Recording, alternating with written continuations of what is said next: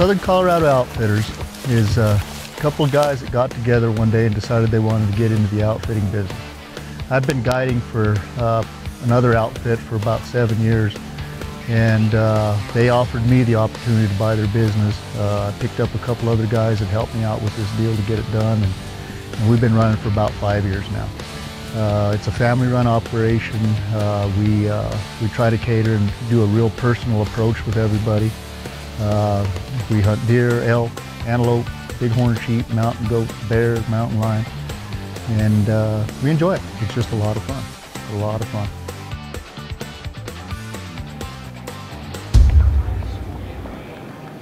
Hey, brother. Hey, man, what's going on? Oh, just sitting here at the airport, about to board my plane here in a minute. Good deal. Man, you're not going to believe what I'm looking at. What's that? I'm looking at a giant shed, actually a deer kill. Looks like a winter kill from last year Steve just picked up, man. An absolute giant mule deer buck. In our hunting area? Yep, right there where we're going to be hunting. Oh, cool. Yep. So it's a monster, huh? He's a monster. Mule deer hunt's probably one of my favorite animals to hunt. I tell you, they're not in my backyard, and so I'm not around them a lot.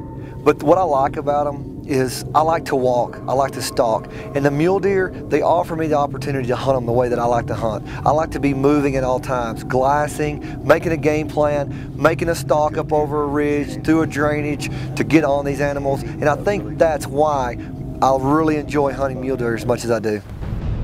Oh, mule deer in this area have come back really strong. Colorado's been on a draw system for about 9 years now. And the last probably 5 years, we've started to see a real increase in the quality and the number of the bucks that we're seeing.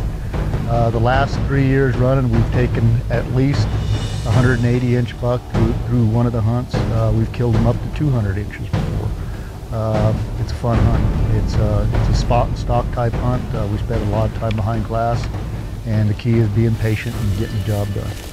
You know, to have a chance to hunt mule deer in Colorado with Southern Colorado Outfitters, Steve Martinez, I tell you what, it's a true honor. You know, I've hunted with Steve before in the past.